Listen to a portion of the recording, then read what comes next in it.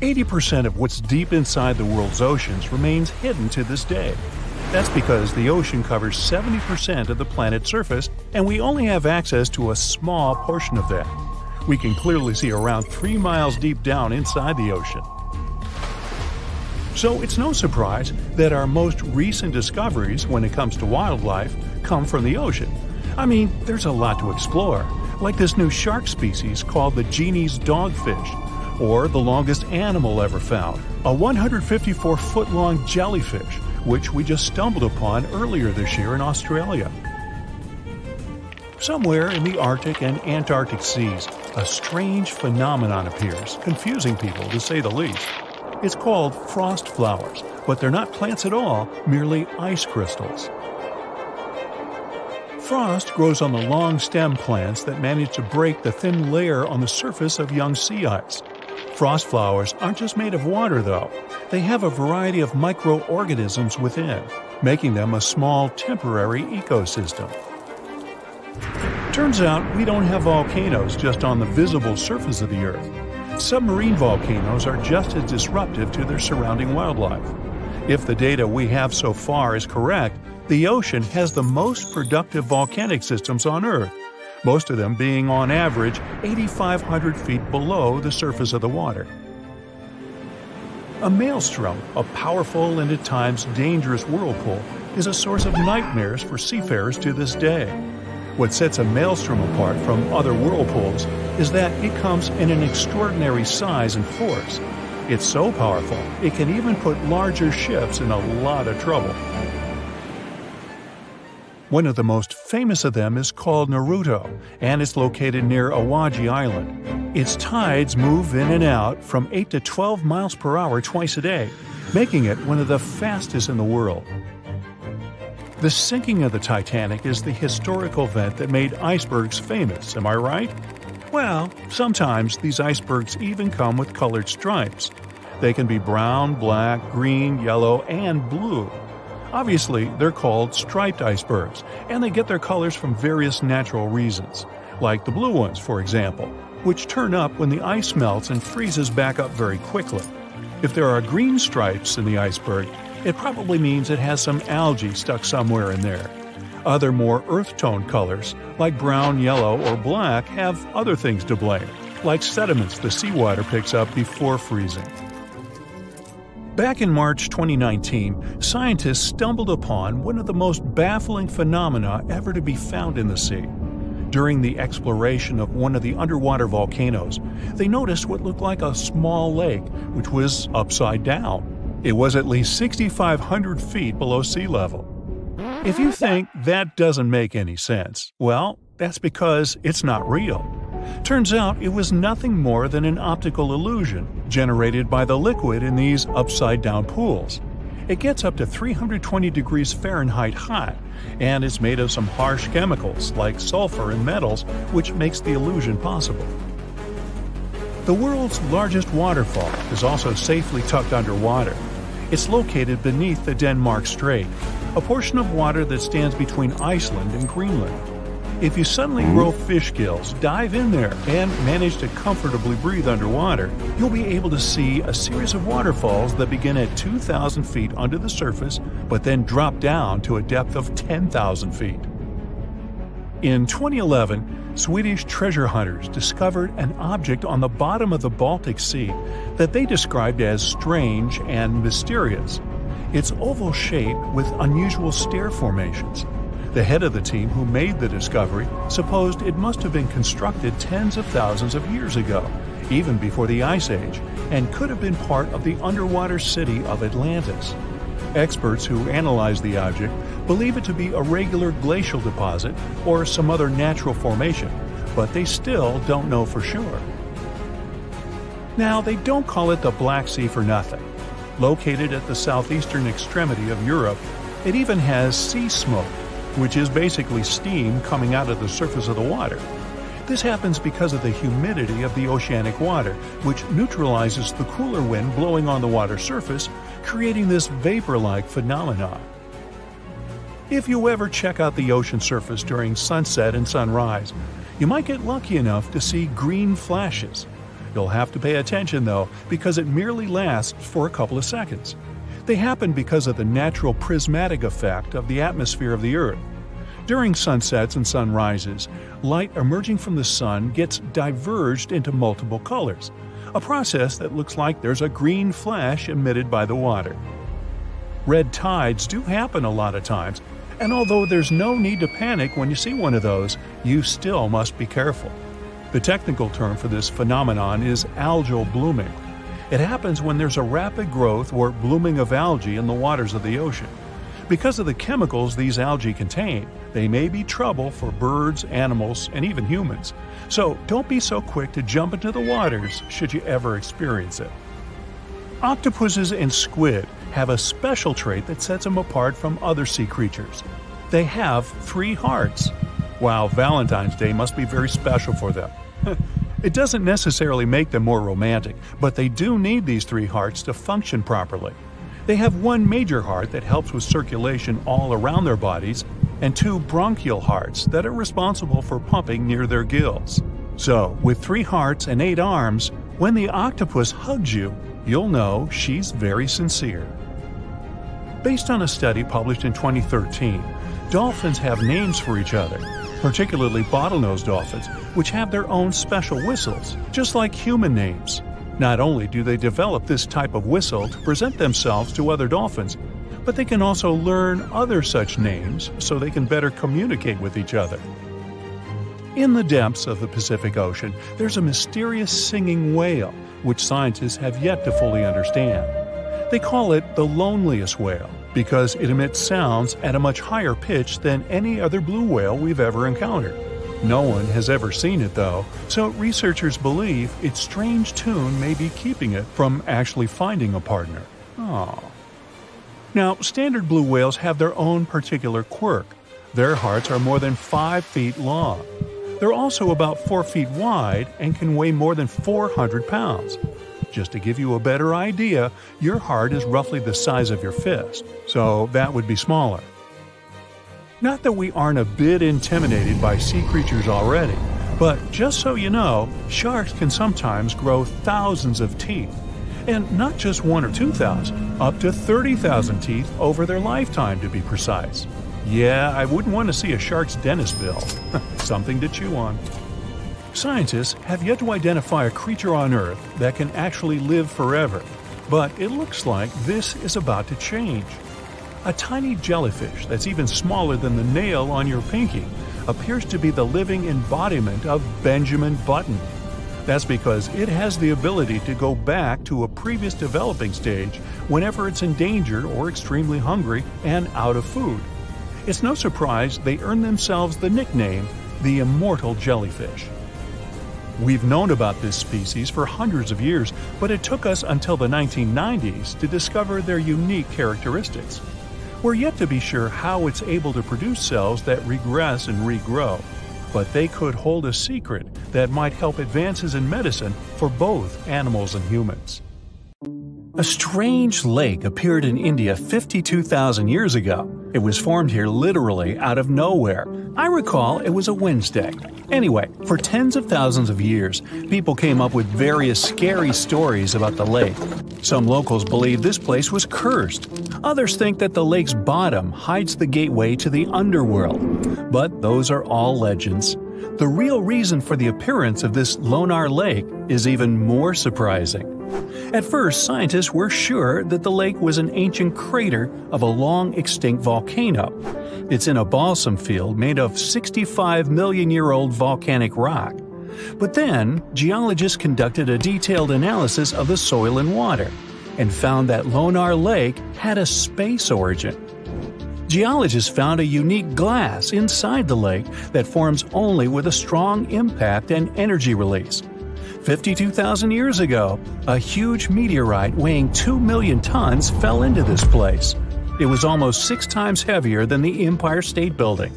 The striking power was so high that the volcanic rock melted and turned into glass. Perhaps the bottom of this lake still contains particles of this giant meteorite that flew to us from the distant space depths. Okay, we have a lake created by a space object more than 50,000 years ago. But even this is not the strangest thing about it. In 2020, the locals noticed that Lonar Lake had turned pink. In just a few days, the salt water mysteriously changed its color. Biologists and geologists immediately took water samples to the Scientific Research Center. The detailed analysis showed that the water contained an increased level of unique microbes. They accumulate on the surface and emit some pink pigment. Soon these microbes settled to the bottom, and the lake became transparent again. Also, rains help the water go back to its usual appearance. These microbes color the lake and make the pink plumage of flamingos even brighter. The birds get food from the Lonar Lake and absorb these pink bacteria. Now, Lonar Lake is a popular place among tourists, but this is not the only thing that may surprise you in India. Our next stop is a small village with about 2,600 people located in a hot rainforest. The locals are very hospitable. They welcome not only tourists, but also one of the most venomous reptiles on the planet. King cobras are crawling in almost every house in this village. Locals are happy to see them as if they were their pets. People share water and food with these animals. They even give the reptiles a special corner where they can relax from the scorching sun. Ah! Cobras crawl in houses, schools, and even on the streets. Humans and reptiles are used to each other and feel safe. There has never been a case of a cobra attack in the village. It's the only place in the world where these venomous reptiles live in such harmony with people. Now, imagine a town that consists of many little united villages. The residents are all engaged in agriculture. They know how to extract water from ground rocks, and they bargain well. The town has been thriving for several centuries, and people live happily in it. Then, one day, everything changes. All the residents quickly pack up their stuff and run away from their homes. Overnight, the town becomes abandoned. It is a real story that happened in the state of Rajasthan in 1825. And still, no one knows why the people disappeared from there. The most popular version says that the cruel local ruler collected large taxes from the locals. Then he fell in love with the daughter of the chief of this town and threatened that he would collect extra taxes if the girl refused to be his wife. Citizens decided to support the woman and her father and left their homes in one day. This town is still empty, but the locals from the nearest cities are afraid to approach. Our next stop is the state of Maharashtra. There's a small village there with very positive people. They go to stores, cafes, schools, and banks. Everything here seems quite ordinary, and you wouldn't notice what's so special about this place. But just wait for the night to come. People go to sleep and no one locks their houses. There are no locks at all in this village. The door of any building is always open here. The owners leave the shops, cafes, and libraries open. When locals go to work, they don't lock up their homes either. They don't hide money and jewelry. The reason for this is the complete absence of thefts. The villagers are sure that anyone can get into serious trouble for stealing. According to a legend, about 300 years ago, after prolonged rains and floods, a large black stone slab appeared in the center of the village. This slab symbolized an Indian mythical creature that watched over the locals. At some point, people stopped locking their houses because they knew that no one would dare to commit theft in that creature's face. In 2015, a police station was opened here, but almost no one has reported an incident since then. The building doesn't even have doors because the police don't keep anyone there. Another fantastic place in India is a village in the state of Assam. Hundreds of locals prepare here for an unusual celebration every now and then. They arrange a magnificent wedding ceremony. They set the table, dress up in beautiful costumes, and bring gifts. And all this for the newlyweds. But instead of people, frogs get married here. Locals hold weddings for wild frogs to summon rain. The incredible thing is that the ceremony looks just like a real wedding. The fun can last all day until late at night. Now, there's one dangerous and inaccessible island in India. You can find it in the Bay of Bengal. It's called the North Sentinel. It's a small piece of land that looks like a tropical paradise. But you won't be able to get there. Since 1956, nobody can travel to this place. The Coast Guard is always sailing around and patrolling the area. The reason for this is the local Sentinelese tribe. This tribe lives isolated from the whole world. They don't know about modern technologies, the internet, or television. For centuries, the Sentinelese have lived on their own, away from civilization. And the people from India want to keep it that way. Anyone who approaches their island is welcomed by the tribe with a flurry of spears and arrows. And it doesn't matter if you're coming by boat or helicopter. Another reason why you can't get on the island is the Sentinelese immune system. The Coast Guard is trying to protect the local tribe from possible diseases and infections that outsiders can bring with them. The locals have no immunity from the flu or even a simple cold. They don't know what that is. Also, there are coral reefs and limestone around the island, which significantly complicates the passage of large ships. Despite all the prohibitions, many people tried to get to the island. In 1880, one officer accidentally discovered this island. He went ashore and found a noble soil ideal for growing coconut palms. The officer also noticed several huts on the island, but didn't dare meet the locals. Explorers and travelers presented the islanders with fish as a gift many times. The locals accepted it, asked for more, but still didn't let them approach their houses. It was also challenging to make friends with the tribe because they communicate in one of the most difficult languages to learn in the world. Scientists and linguists have been studying this language for decades. At the end of the 20th century, outsiders made some progress in building a connection with the tribe. In 1991, a team of anthropologists invited the islanders aboard a large ship. They gave bags of coconuts to tribe members. This may be where the phrase "left holding the bag" came from. Or not. Otherwise, let's just leave these folks alone, shall we? In 1945, 5 TBF Avenger aircraft took flight for a routine training exercise around the Bermuda Triangle. In the middle of the exercise, the planes were struck by intense rain and heavy winds, despite the clear weather forecast. The pilots became extremely disoriented and radioed the base to report that their navigational equipment had stopped working. The last thing the base heard was, "When the first plane drops below 10 gallons, we'll all go down together," and then static. The 5 planes and their 14 crew members were never seen or heard from again. On his very first voyage to the New World in 1492, Christopher Columbus sailed through the Bermuda Triangle. Columbus reported that one night when he was on the deck of the ship, he noticed a giant light appear in the distance, unlike anything he had ever seen before. Columbus looked at his compass for direction, and it gave off erratic readings. You might have noticed that the Bermuda Triangle doesn't appear on any world map. This is because official institutions refuse to acknowledge that the area actually exists. A popular theory suggests that rogue waves are responsible for the many disappearances. Rogue waves are called extreme storm waves by scientists. They occur when different weather patterns take place at the same time and cause large unexpected waves. Witnesses say that the waves look like giant walls of water. These waves could explain why ships go down fast and without leaving any trace. The Bermuda Triangle is home to some pretty intense and unexpected weather. Storms build up quickly and unexpectedly, then disappear soon after. If you blink, you might miss it. This could explain why few distress signals are issued. Pilots and sailors never saw the weather coming. No one knows exactly how many ships and planes have disappeared in the Bermuda Triangle. The rough estimate is 50 ships and 20 planes. Most of the time, the disappearances had no explanation and no wreckage has ever been left behind.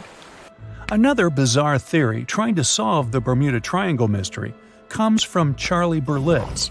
He insists that the area is home to the lost city of Atlantis. The missing ships and planes and malfunctioning equipment, according to him, were all caused by rays of energy let out by the special energy crystals that power Atlantis. While this sounds silly, Berlitz's theory was convincing enough that over 20 million people bought his book worldwide. In the year 1800, a large sailing vessel called the USS Pickering departed from the U.S. on its way to the West Indies. The ship sailed into the Bermuda Triangle along with its 90-man crew and was never heard from again. The USS Pickering was the first ever confirmed ship to vanish in the Bermuda Triangle. It's believed that the ship was taken out by a storm, but because no wreckage was ever found, we'll never know for sure. When the TBF Avenger planes went missing, a massive search operation was conducted. Boats and planes searched the Bermuda Triangle for any signs of the aircraft. One of the boats searching was a PBM-5 Mariner airboat. The airboat took flight at 7:27 p.m. and called in a routine radio message 3 minutes later. Then, it was never heard from again. No trace was ever found of the rescue airboat or the 5 Avenger aircraft. An enormous investigation was launched into the disappearance of all these vehicles, but nothing was ever discovered. This particular area of the ocean is one of the most heavily traveled shipping routes in the world. Some skeptics believe that this fact solves the mystery. Statistically, the busier the area, the higher the frequency of accidents and disappearances. While this makes sense, it's not the frequency of disappearances that's responsible for the mystery of the Bermuda Triangle. It's the lack of explanation or wreckage found. On the ocean floor, decomposing organisms let off large concentrations of methane gas that gets trapped under the water. This gas can build up until, boom, it ruptures. The gas surges up to the surface and erupts. If a ship was in the area of one of these ruptures, the water would become much less dense and cause the ship to sink rapidly and without warning. Scientists believe this could be the cause of the many disappearances in the Bermuda Triangle. While this theory makes a lot of sense, it doesn't seem too likely. The U.S. Geological Survey has stated that no large releases of gas are believed to have occurred in this area for the past 15,000 years. The ocean floor is made of rocks containing a lot of magnetite. It's more like iron. Magnetic fields react to high concentrations of magnetite on the ocean floor, which may start a sort of conflict between the two. It can often lead to various weather anomalies and, as a result, navigation issues. And, naturally, any changes in the ocean floor or the Earth's magnetic fields influence the Bermuda Triangle a lot. Since the magnetic field is constantly moving, it might be also taking the Bermuda Triangle with it. Now that people know where the triangle is, it's easy to avoid it. It supposedly moves eastward together with the magnetic poles, but scientists still can't answer where exactly it will be in a couple of years. Some people blame all the disasters on the extraterrestrial paranormal activity. Others suppose it's all about raging natural phenomena. There's another triangle in Lake Michigan. Just like the one near Bermuda, the Michigan Triangle got its shady reputation for some disappearances. The first recorded one dates back to 1679. A large vessel, one of the largest of that time, set out on an expedition, yet once it got in the sinister triangle, it never came back. Much later, an aircraft disappeared in this triangle. The skies are usually very clear there, but back in 1883, some people witnessed abnormal things in the area. Some claim to have seen large blocks of ice falling from the skies, and the crew even managed to save one as hard proof. Meanwhile, the Pacific Ocean Mystery Area is another sinister triangle. Off the south coast of Japan, not far away from Tokyo, there's a sea where plenty of ships met their doom, disappearing without a trace in these waters. They call it the Devil's Triangle. Some scientists believe the cause of anomalies is the environmental changes. Also, there's a really high concentration of methane hydrates on the bottom of the ocean in the Pacific Triangle area. You're deviating from your original course and sailing in the wrong direction. There's the Caribbean Sea near the triangle, peppered with small islands. The seafloor here isn't deep. The ship can get in shallow waters. And now the ship is stuck on a shoal, and you have no idea where you are. If this were the 21st century, the ship's captain would be able to reach the shore using GPS and other modern navigation. But the most interesting thing is that the compass would work correctly this time, since the magnetic North Pole hasn't already coincided with the true one for a long time in the territory of the Bermuda Triangle. The agonic line is somewhere far away from here. There are no problems with navigation now, but for some reason, this is where ships disappear. In fact, not just here. Throughout the Atlantic Ocean, there are places where many more ships were gone. The Bermuda Triangle is not even in the top 10 of such places. One of the main reasons why many ships are lost here is that one of the most popular shipping routes in the Atlantic passes through the Bermuda Triangle. And the more ships in one place, the more shipwrecks. Simple probability. Then, it just starts getting weird. Other theories say that there's a space-time rift in this region. Ships and planes fall into this rift and end up in the past or the future.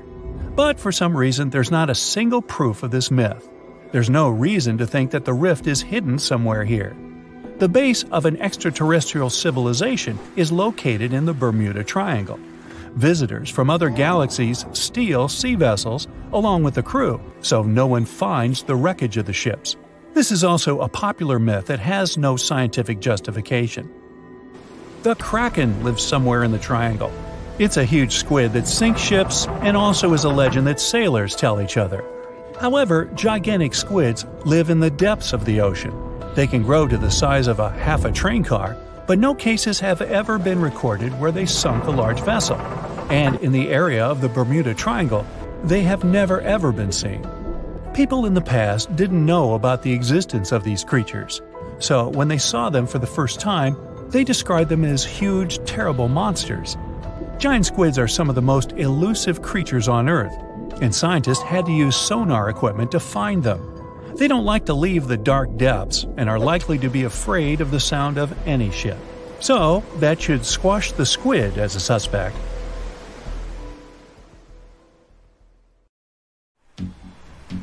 You come to sunny California and go for a hike in the San Lucia Mountains. There, you have a strange, unpleasant feeling, as if someone's watching you. You look around but don't see a single soul. That's when you glance at the tops of distant mountains in front of you and your heart skips a beat. Up on the peaks, you can see the outline of a giant humanoid figure, arms stretched out with a magnificent full rainbow circling it. This mysterious figure is dressed in all black. You can't make out any facial expressions or detail, but you can see it moving. Then it vanishes right before your eyes. Congrats! You've just witnessed the Dark Watchers, a phenomenon that's been terrifying hikers in the California mountains for over 300 years. Even now, scientists can't give an exact explanation for this mysterious appearance. What we do know is it's completely natural. Probably. One theory claims that there are no silhouettes at all. The human brain just thinks up images created by shadows the clouds cast on the mountains. Over the centuries, people share stories about this legend, and their minds begin to show it, building recognizable objects. The same can happen to you, like when you see the contours of a human face on a burnt piece of toast or the shape of a dog in a passing cloud. The most accepted scientific explanation is what's called a Bakken specter. It's when sunlight gets bent by drops of fog or clouds. That explains the rainbow surrounding these figures. As for the shadow, it's only your own being stretched and projected on the mountains before you. After all, these figures usually show up when the sun is behind the witness. Natural or not, the vanishing mysterious figures scared the wits out of you. So we head to Antarctica. Snow, ice, and more blinding sun. Yep, it's a desert too. The light is almost blinding. You squint and off in the distance, you see something red sticking out from all the surrounding endless white. As you get closer, you realize it's a waterfall, an ominous red cascade flowing from the glacier. Splashes fly in all directions and stain the white snow. Don't worry, these so-called blood falls are nothing of the sort. Millions of years ago, hey, I wasn't around then, a glacier formed over a pond and blocked access to sunlight, heat, and oxygen. Then the pond managed to break through the glacier with a little trickle of water. When such salty waters with high levels of iron meets oxygen, it creates that scarlet rust color. This is the only waterfall of its kind in the world. As soon as you come to the Namib Desert, you immediately notice something very strange. Sprinkled among the dry grasslands are almost perfect circles of dirt where nothing grows. These massive polka dots are called fairy circles, and, you guessed it, nobody really knows what causes them. The likely culprit is termites eating the grass around their underground colony. That could also explain the circle's differing sizes.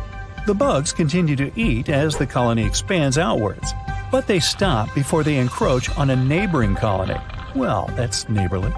The patches where you do see grass show a sort of boundary separating different termite populations. So goes the theory. Heading down to Australia's Lake Hillier. Your eyes don't deceive you. Yes, that lake is bubblegum pink and is perfectly safe to swim in. The giant pink puddle is a salt lake, and it's not the only one of its kind in the world. Salt lakes are pink because of a kind of algae and other microorganisms living in them. They produce a red pigment to protect themselves from the sun.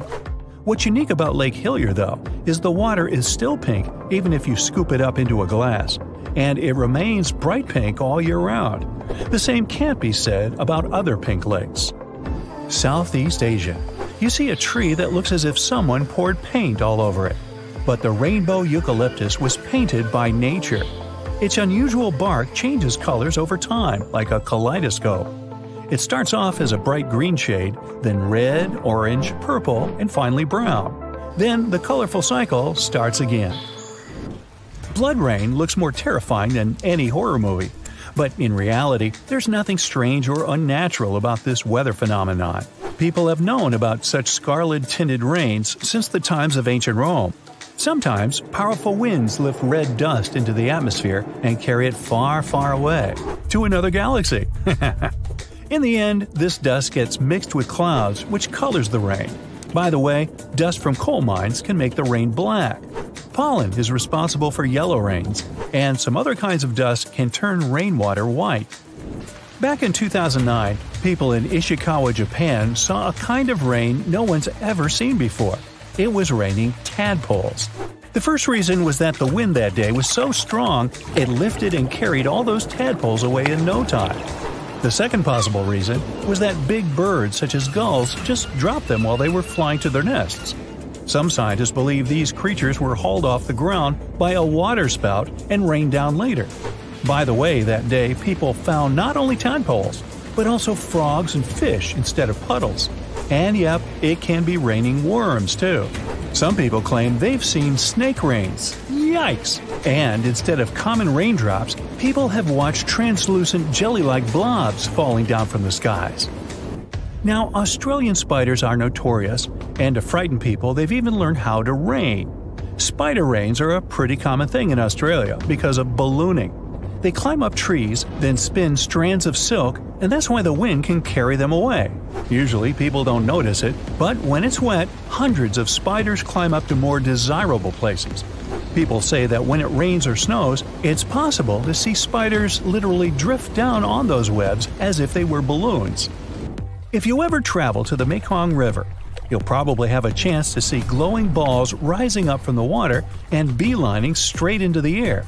The locals call these the Naga fireballs. Sizes may vary, so these reddish balls can be as tiny as a cherry and as large as a watermelon. During the night, you can see dozens and sometimes even thousands of fireballs. Scientists don't have any solid explanation why it happens, but it's probably flammable gas released by the marshy environment. Still, a local superstition claims it's all because of a giant serpent living in the Mekong. Now, shelf clouds look like something from a sci-fi movie. They form when warm and moist air gets caught in a thunderstorm updraft. These ominous clouds most often mean a storm is coming.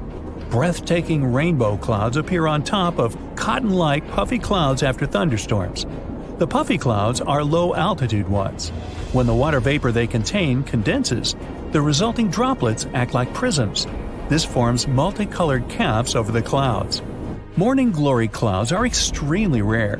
They look like massive tubes stretching across the sky. Most researchers agree that these clouds appear when an updraft squeezes through the cloud. This creates the signature rolling appearance. The cool air at the back of the cloud makes it sink downward. The best, but not the only place to see morning glory is Australia's Gulf of Carpentaria. If you decide to travel there to see these clouds, choose a period from late September or October to early November. Huge white lumps over your head are called mammatus clouds. They make you believe the sky is falling. Most clouds form when air rises in the atmosphere, but not mammatus ones. They appear when moist and cool air goes down and mixes with dry air. The result? Unique puffed rice clouds. By the way, if you spot this phenomenon, bad weather is just around the corner. Whoa, mama! If you get to the bottom of the Caribbean just off the coast of Cuba, you'll see circular columns, paved floors, symmetrical stone structures. That's what the Cuban underwater city looks like. Why was a large city abandoned? Lots of people believe the ruins once belonged to a long-forgotten civilization. But scientists have their doubts. They claim the lost city is nothing but a natural phenomenon that appeared about 5 million years ago. Such disc and donut structures often occur around the areas of the seafloor where natural gases break free. Those who have ever heard an annoying sound a kettle makes when the water is boiling can imagine what the whistle sounds like. Even though this noise isn't as blood-curdling as some other unexplained sounds, it doesn't make the whistle any less mysterious. It's incredibly elusive. In 1997, only one underwater microphone was able to pick it up. At that time, researchers didn't manage to pinpoint the source of the noise. The most likely cause of the unusual sound is the eruption of one of the submarine volcanoes. But once again, there's not enough proof to make sure. Ah, beautiful.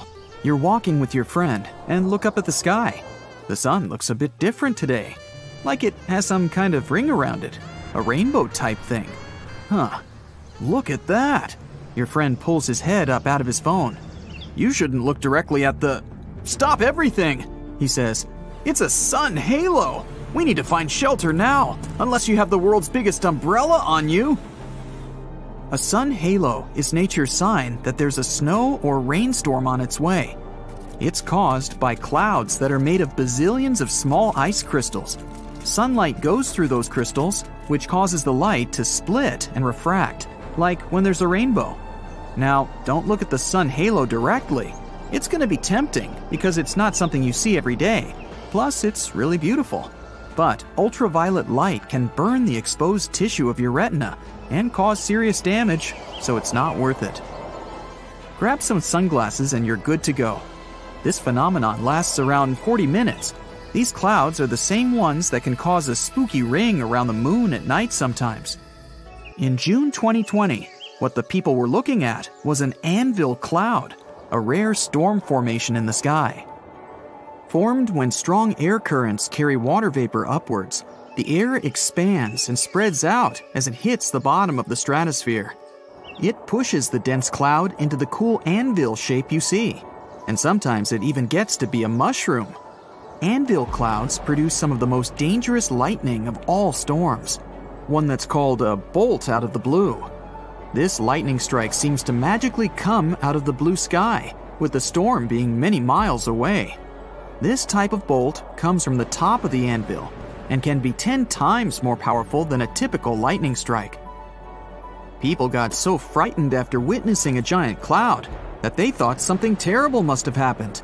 The locals had pictures of the large billow on social media before officials could explain what was going on. Authorities managed to calm everyone's fears by informing them it was nothing more than a natural phenomenon, and a beautiful one at that. Before dissipating, these clouds typically stay in one area, regardless of how strong the wind is. If you look off the western coast of France, you'll see the Isle of Ré.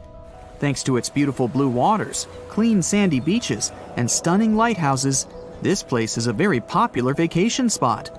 But perhaps the coolest part about the island of Ré is what you see just beyond the shore: square waves. This strange wave pattern looks like a giant chessboard over the ocean. Many visitors to the island become captivated by these waves and go to high-up places like nearby lighthouses to take pictures of this natural phenomenon. They say that when looking down at these square patterns in the water, it's almost as if there's some sort of metal grid underneath it.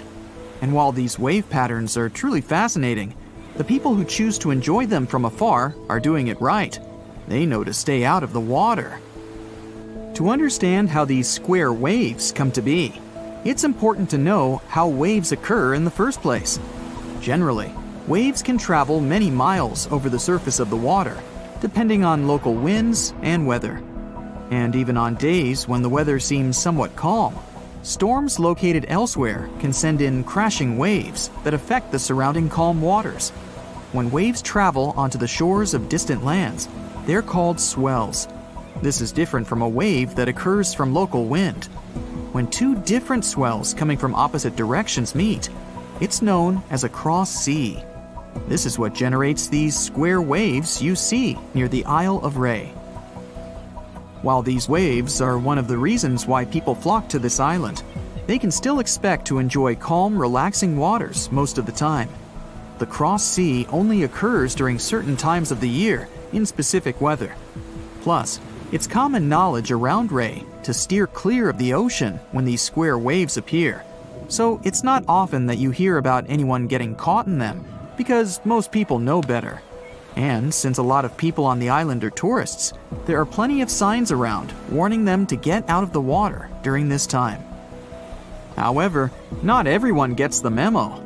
There have been a handful of cases where people got caught in the cross sea, but thankfully and luckily, they managed to get out safely. These square waves have become somewhat famous over time, given that there's really no other place in the world that boasts a cross sea like this one. In fact, no one has ever spotted square waves anywhere but the island of Ré. However, there are swells that can be found throughout the oceans in the world, and a cross sea can take place. But if the angle they approach each other at is more shallow, the wave may actually look like it's coming from the same direction, even when it's not. Not to mention, swells can slowly lose momentum as they drift further and further away, so their crest, or the top of the wave, appears more round and less jagged. The island of Ré's specific wind and weather patterns are literally the perfect storm and create a cross sea that people can clearly recognize. It's 2009 in Italy. A man was hanging out in his kitchen. Then he saw some flickering lights. He knew just what to do. He moved his family to a safe place. A couple of seconds later, a massive earthquake hit the whole region. His family survived thanks to his quick reaction. He knew these flickering lights were actually a sign of an upcoming earthquake. People have been seeing these mysterious lights for ages. Some thought it was some kind of sign coming from space. Scientists never used to take them seriously, but after the invention of photography, more and more evidence of these strange lights appeared. Soon, they realized the connection. The lights appear, and pretty soon, the earthquake hits.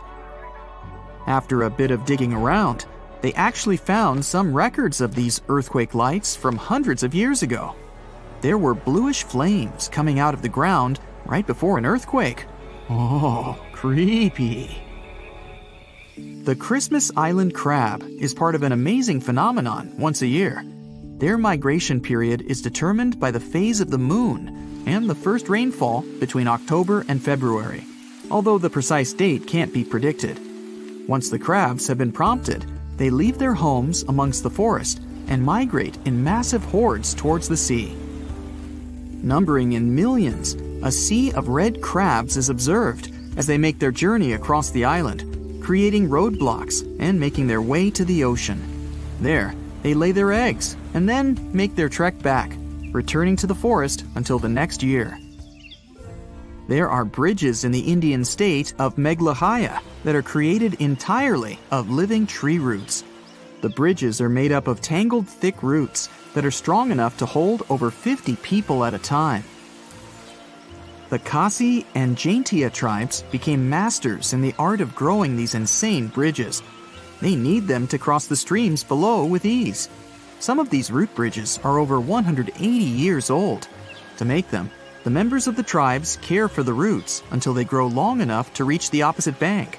It can take as long as 10 to 15 years to grow a bridge. In the process, the roots become tightly entwined with one another. This is how the bridges get so strong.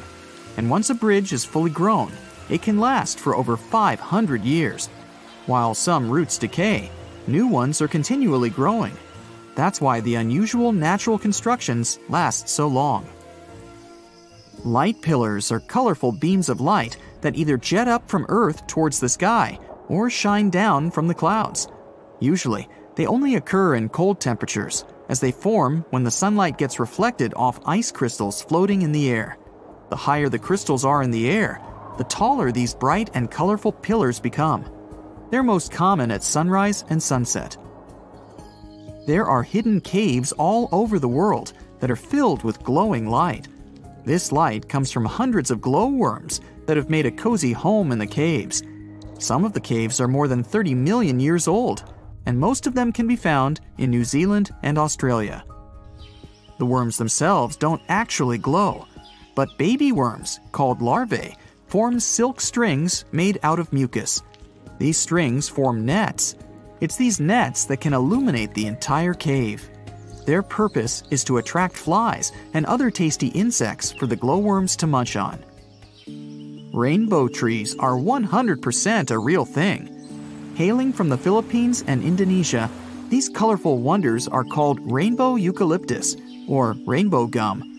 The rainbow hues are created by the contrast in colors of old and new bark.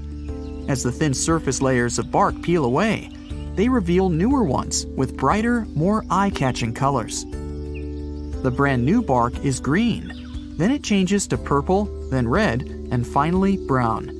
This is because the trees contain a substance called chlorophyll. It makes the bark green. As each strip of bark ages, it loses chlorophyll and slowly changes its color. Imagine working 7 days a week on a large-scale construction site.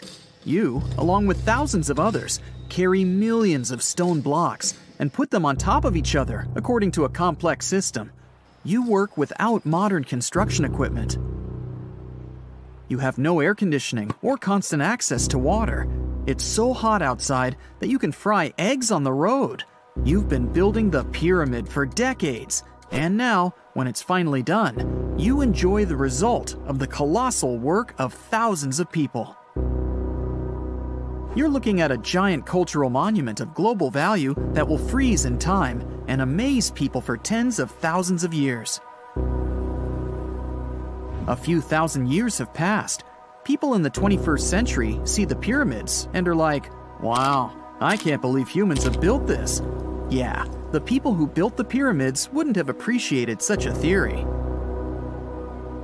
But actually, there are reasons to believe that people built it using some fantastic technology. From the outside, it seems the Great Pyramids are just big triangles of stone. People just put some heavy blocks on top of each other, and that's it. In fact, the design seems too perfect to be true. The pyramid consists of more than 2 million blocks. They lay so close to each other and are so even that you couldn't squeeze even a thin sheet of paper between them. Scientists still can't figure out the exact technology for building the Egyptian pyramids. One of the biggest and most famous is the Great Pyramid of Giza. This huge construction, well known all over the world, has one big secret. There should be a capstone on top of the pyramid. It's a triangular-shaped stone block, a small pyramid on top of a huge one. It's also called a pyramidion. The builders of ancient Egypt made it out of granite and limestone and covered it with gold. No records or old drawings prove that there was a pyramidion at the top of the Great Pyramid of Giza. But there's another ancient Egyptian structure with such a triangle, the Red Pyramid. It was built before the Great One, and its capstone has survived to this day. Archaeologists have found and reconstructed it. But where could the capstone of the Great Pyramid be? It's a mystery that still has no answer. Some are sure that some thieves have stolen it from the top. Maybe they just climbed up and pushed the pyramidion down. It makes perfect sense. The capstone was probably the most valuable element of the pyramid. Many scientists and archaeologists still don't know its exact purpose. Some believe that this peak covered with gold glorified the pharaohs. The capstone reflected moonlight at night and illuminated the entire space around it. During the day, the capstone reflected sunlight with its shiny surface. You could have noticed it from afar. The top of the pyramid was a kind of guiding star for lost travelers. All other stone blocks of the pyramid consist of limestone. People polished them to make them look shiny. In the past, they were even glowing and reflected light. You could see glowing pyramids from space, although they looked like tiny lights. Over thousands of years, winds, sandstorms, and rains have changed the pyramid's appearance. If people had taken care of them all this time, they would have looked like something out of science fiction movies, or the pyramids from Las Vegas. But unfortunately, we will never see their original appearance.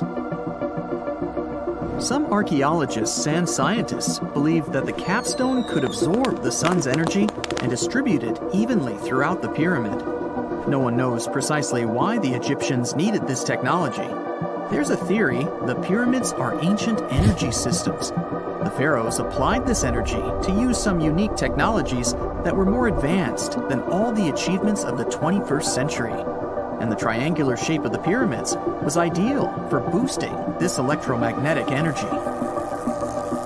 In theory, solar radiation, or electromagnetic forces, accumulated at the top of the pyramid, filled the inner rooms, and then went down the walls to the base.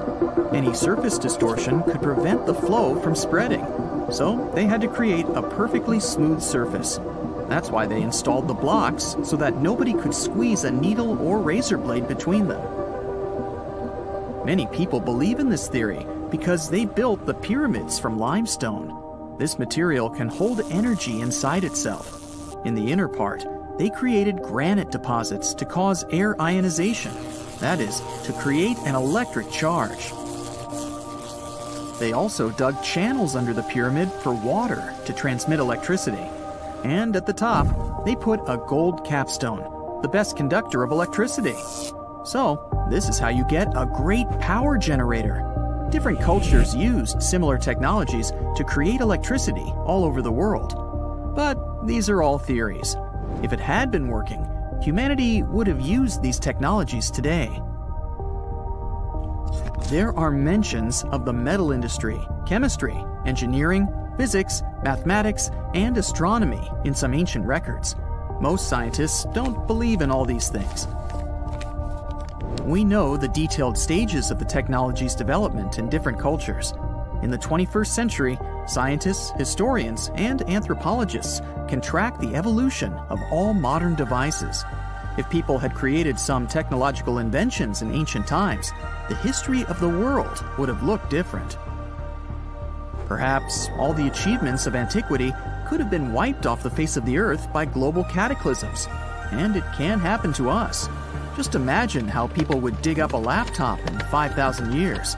Perhaps they wouldn't understand what kind of device it is. Another Egyptian wonder surrounded by mystery is the statue of the Sphinx. The Egyptians carved it out of a single massive piece of limestone about 4.5 thousand years ago. But scientists still don't know the exact date of its construction or who built it. People painted the Sphinx in different colors, so it looked much brighter and more vivid in the distant past. It was shining just like the Great Pyramids. Anyway, time hasn't only changed its appearance, but its name too. Initially, the Egyptians called it Horemheb. The Greeks renamed it the Sphinx about a few hundred years after it had been built. The Sphinx emphasized the greatness of the rulers of Egypt. It also performed a symbolic function of a watchdog guarding the tomb of the pharaoh and the paths leading to it. This version sounds realistic, since archaeologists have discovered many secret entrances at the foot of the Sphinx. Perhaps these rooms and intricate tunnels lead to underground halls with treasures. And treasures don't always mean gold and jewelry. According to legends and theories, the Sphinx guards the Hall of Records, the storage of all humankind's knowledge. The information about the ancient mythical state of Atlantis could be there. You can find many detailed maps of the internal dungeons of the Sphinx on the internet. They show structures 12 stories deep under the statue.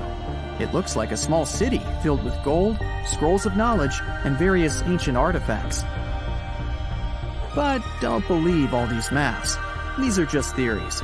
Several thousand years have passed, but people have very little information about it. Archaeologists know that there are still many strange and exciting things about the Sphinx that are still undiscovered. Some locals are afraid to research because they believe they can awaken something terrible from the underground depths. Therefore, it's mostly scientists from other countries who conduct the excavations. In 1998, scientists discovered strange tunnels leading to empty rooms under the Sphinx. They realized that some people tried to get there through tunnels in the past, and maybe those people took all the treasures that were there. One of the legends says that some powerful artifact lays beneath the Sphinx. Its technology can change the whole world, but the locals are hiding it because it can damage the planet. Some believe that you can find evidence of unknown technologies painted on the granite walls in the pharaoh's tombs. But most likely, these paintings and signs tell us the myths and legends of ancient Egypt. But what if Egyptian symbols and drawings are detailed instructions for using ancient technologies? What if the locals that lived at that time thought, people in the future won't be able to get energy themselves. Let's leave some detailed instructions for them. Anyway, there are many riddles and theories. In reality, the search for answers is a dangerous undertaking, since it's not easy to get into the underground halls. Excavations can ruin the structure of the entire Sphinx. Any person inside the tunnels may get lost and never be able to find their way back. Besides, it costs a lot of money. Now, what would be awesome is if people could invent some device that could scan underground areas and show their detailed models. Huaytan Volcano in Indonesia is not your ordinary lava-belching mountain. Instead of producing black smoke and red lava, as most volcanoes do, this eccentric guy lets out a blue flame and electric blue lava. This phenomenon occurs because the volcano contains some of the highest levels of sulfur in the world, and when the sulfuric gases interact with scorching air and get lit by the molten lava, they start to turn blue. Unfortunately, you can see this mesmerizing sight only at night, but you can smell it all day long. By the way, the world's largest acid lake is also located inside this crater. The Dead Sea has a high concentration of salt and minerals compared to other seas, even though it's technically a lake. Swimming is almost impossible, but people go there for the natural chemicals for the body. Floating on the surface is a great way to relax. This ancient body of water got its name because no macroscopic organisms can live there since it's 9.6 times saltier than oceans. Only a few bacteria and fungi can be found enjoying the salt. It's also Earth's lowest elevation on land at 1,400 feet below sea level. An underground crystal cave exists in Mexico, and it looks like some interstellar world. It's roughly 1,000 feet beneath the surface, with each spike measuring up to 35 feet in length and weighing up to 55 tons. These are some of the largest crystals in the world. Luscantyre Beach is an endless strand of white sand dunes and azure water. But don't let the tropical vibes fool you. It's located in Scotland. That's why it mostly looks like this during May and June only. In December, the place gets only an average of 1 hour of sunshine per day, making it way more dramatic and monochrome. The Georgia Guidestones is a collection of giant stones in a star pattern. It has inscriptions in 8 languages, including Hindi, Chinese, and Swahili. It also has an astronomical calendar finished in 1980 and was built to last centuries. No one knows who built it or why. All the way over in sunny California is Sequoia National Park, home to the giant forest. It's been around for thousands of years. More than 8,000 of these colossal trees rule the land, including 10 of the largest living plants in the world. The General Sherman sequoia is estimated to be up to 2,700 years old and is recognized as the world's largest known living tree by volume. The famous stone heads of Easter Island have been around for hundreds of years. No one knows exactly why they were built. Some scientists think that local people believe the statues would make the soil more fertile. Soil analysis proved the heads did their job well. It's the best agricultural spot on the island. The chemical composition of the ancient hot springs in Pamukkale, Turkey, makes the water pouring over the edge look magical. They're not only good for cleansing your body, but the mind too. All the way in Saudi Arabia is a rock sliced perfectly in the middle with two pieces sitting parallel. What makes Al Nasla so unique is that it wasn't artificially done, but is a result of nature's work over the years. Now, this glacier may look like someone dropped tons of red paint in the middle of Antarctica, but it's actually the natural color. Blood Falls is a result of extreme salted water mixed with iron oxide, giving out this eerie vibe in the middle of nowhere. In early May 2018, New England observed one of the scariest and most dangerous phenomena ever, a super long-track tornado. The frightening natural phenomenon started not far from Charleston, New Hampshire, and traveled toward the town of Webster in Merrimack County. It took the tornado 33 minutes to cover 36 miles and become the third on the list of the longest track tornadoes in New England. In the Philippines, you can swim in some of the most crystal-clear waters and discover an underwater world below you in the province of Palawan. The municipality of Coron has white sandy beaches with many small boats riding through the many amazing sceneries. Tristan da Cunha is a small volcanic archipelago in the Atlantic, with the only neighboring cities of Buenos Aires, Argentina, and Cape Town, South Africa. It takes 7 days by ship to get to this unique place. If you want to escape from the rest of the world, staying with the 280 locals will make you feel like you're away from everything. During the first week of January 2018, unusually cold weather in the northeast United States froze the Atlantic Ocean in North Falmouth, Massachusetts. What's more, the ocean was frozen so thoroughly that people were walking on the waves. Now, that's obviously something you don't see every day. Red sand is what makes this beach unique and why tourists flock to Tianjin, China. A red-colored plant called a Sueda salsa dwells in the saltwater. The whole beach is covered in red, with only the top layer of the sea visible. If there ever was a thing that said, "I defy gravity" out loud, it's the Stone of Damasco in Argentina. The huge 300-ton boulder stands precariously on the edge of a cliff and rocks a little bit from side to side in the wind. People even checked it by putting glass bottles under one of its edges. They exploded with another movement of the rock. Unfortunately today, you can't see this wonder of nature as it was a century ago. In 1912, the boulder suddenly dropped from its perch, which it had occupied for literally hundreds of years. The people of the nearby town of Tandil were so sad about this event that 95 years later, in 2007, they decided to restore the stone. They made a plastic replica of the rock and put it on the same spot and even in the same position. So, even today, coming by Tandil, you can see its famous balancing boulder. More of a symbol now, of course, because it's no longer rocking and only weighs 9 tons, but instantly recognizable nonetheless. Socotra is an alien-like island off the coast of Yemen in the Indian Ocean with one of the most unique trees ever seen. It's called the Dragon Tree, and it can only be found on this amazing island. In 2008, it was labeled as a World Heritage Site. If you ever see a tight burning column of air, don't panic, it's not the end of the world. The creepy combination of whirlwind sounds and scorching inferno means that you have crossed paths with a fire tornado, also known as fire twister or fire whirl. This dangerous phenomenon occurs mostly during wildfires. These fires create a big area of super hot air just above the ground. When this scorching air gets mixed with the cooler air higher up, it results in a whirlwind that churns up burning debris and flames. The most powerful firenadoes can stretch hundreds of feet into the air. The House of Mystery in Gold Hill, Oregon, amazes its visitors with gravity-defying effects. You can't stand straight there, always leaning to the side and having to hold on to something for balance. Balls roll upwards. There's also a broom that stands perfectly still wherever you put it, unlike virtually everything else in the shack. The local Native American tribes called this place the Forbidden Ground, even before the house was built there, and they avoid approaching it. The owners of the shack, though, decided to turn it into an attraction, and they succeeded.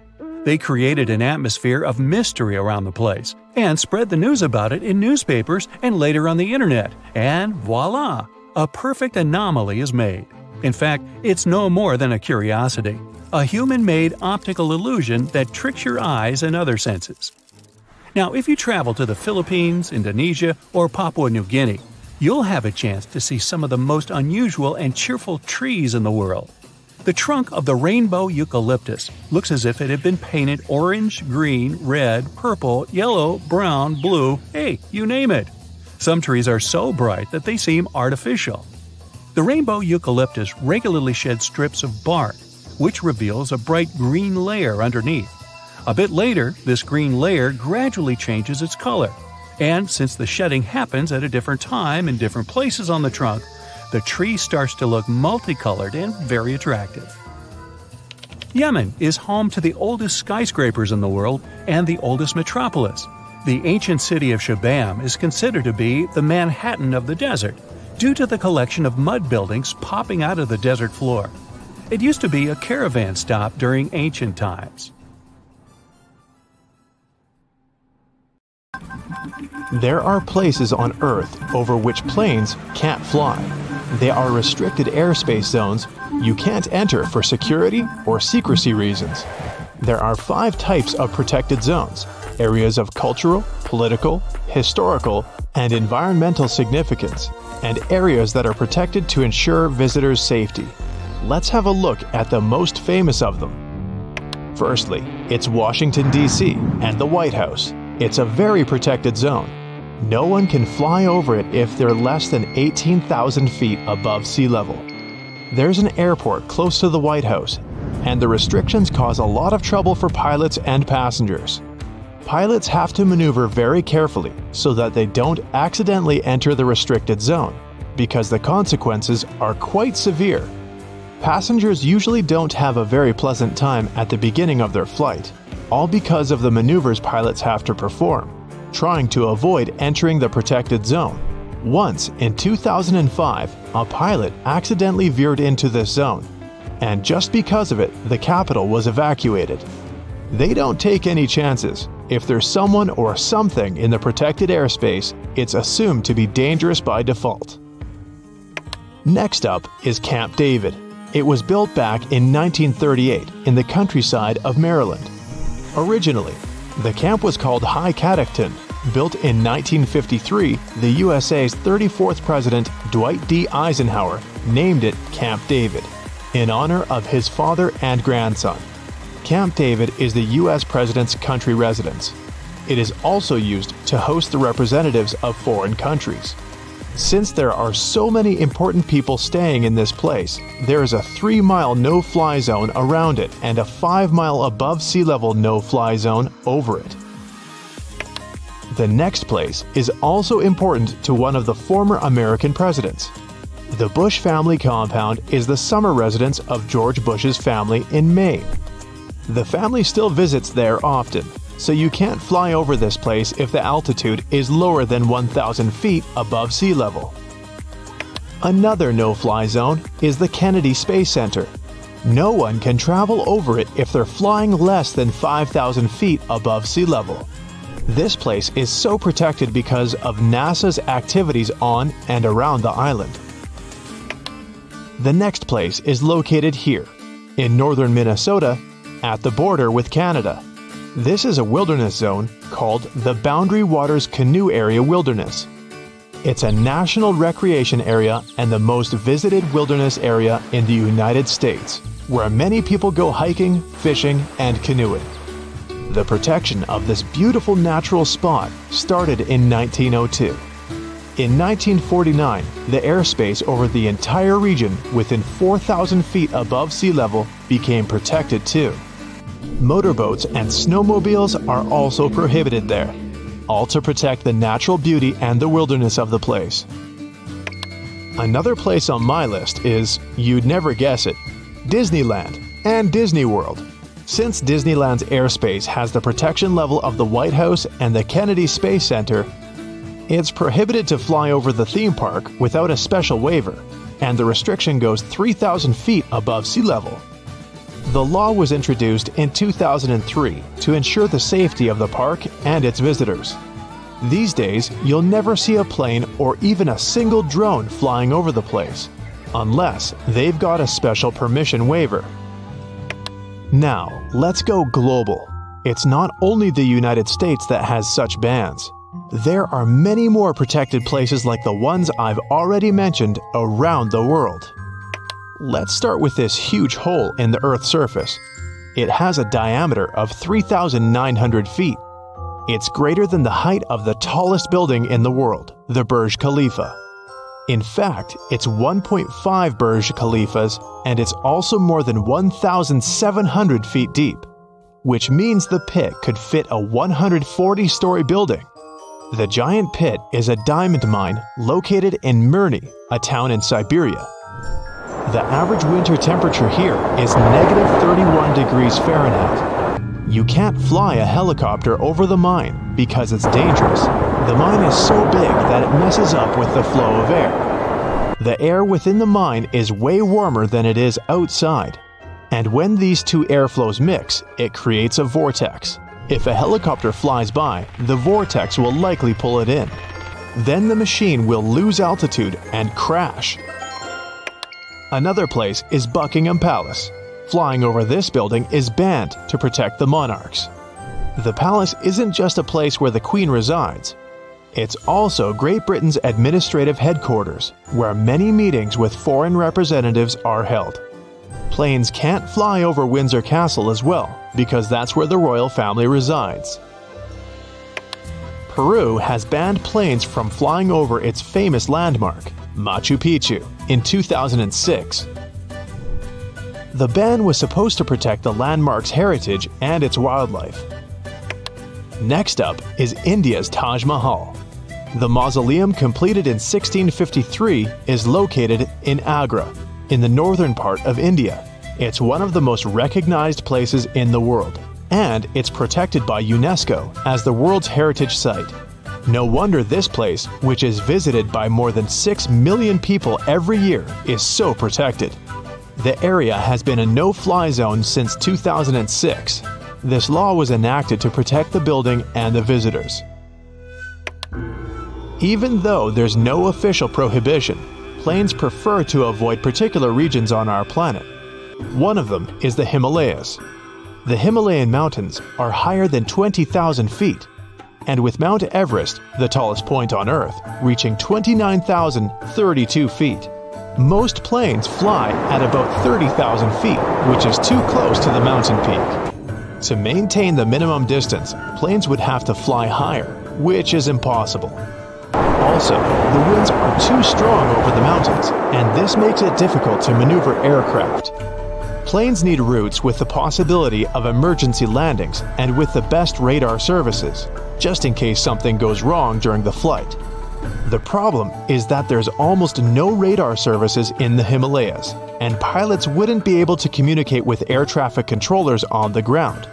An emergency landing is only possible on flat surfaces, and there are none of those in the Himalayan region. The risk is simply too high with mountains everywhere. If you don't think it's already dangerous enough, there's more.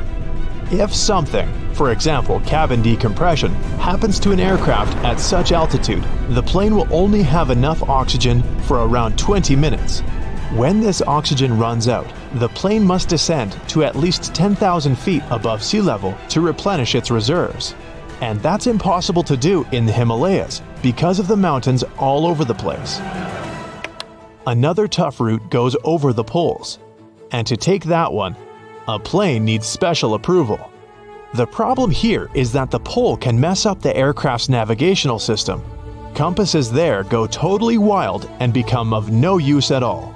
Earth's North Pole has a very strong magnetic field that's constantly changing. If the magnetic field moves, the true north starts to differ from what pilots see on their devices. Then it gets difficult for them to find the correct runway. By the way, runways are named according to how far away from the true North Pole they are. If the magnetic field moves and causes the pilot to adjust navigation, they can't be sure whether they're going to land on the correct runway. So, only several planes actually fly there, and they have to go through special preparations, get particular navigational devices, and an approval to travel there. And still, no one flies directly over the North Pole. Even though aircraft fly over oceans and smaller bodies of water, if there's an alternative route that goes over land, the plane will always opt for it. Interestingly, flying over water is usually smoother than flying over land, especially at lower altitudes. That's because there's less turbulence there. The main reason for turbulence is hot air rising from the ground. When you fly over water, you don't have this problem, and the flight is more comfortable. Still, flying over land is safer. I don't know about you, but I'd rather go through a bit of shaking than have no opportunity to land in case of emergency. Planes that make transoceanic flights usually have 4 engines. For 2-engine aircraft, it's too dangerous. They prefer routes where there are many airports on the way that can accept this particular type of aircraft in case of emergency. Imagine an engine failure happens. In this case, the aircraft will have to rely on the remaining engine to take the plane to the nearest airport and land safely. There aren't so many airports in, let's say, the Pacific Ocean. Hey, ever heard of a fire rainbow? Yeah, me neither. How about a circumhorizontal arc? Didn't think so, but just so you know, they're one and the same thing. At first glance, it looks like a painting, or like a rainbow-colored splash in the sky. Despite the name, they have nothing in common with either fire or rain. This phenomenon happens on rare occasions when the sun shines through a particular type of ice cloud formation. The rainbow halos are just as unique. Again, a specific type of ice crystals in clouds needs to be present for the surface of the Earth to bend light from the sun into a perfect ring. The same thing can happen with moonlight. The only difference will be that moon halos are usually white and sun halos can be rainbow-colored. When visiting regions with high altitudes, you may be one of the lucky people to stumble upon penitentes. They're basically naturally formed ice spikes.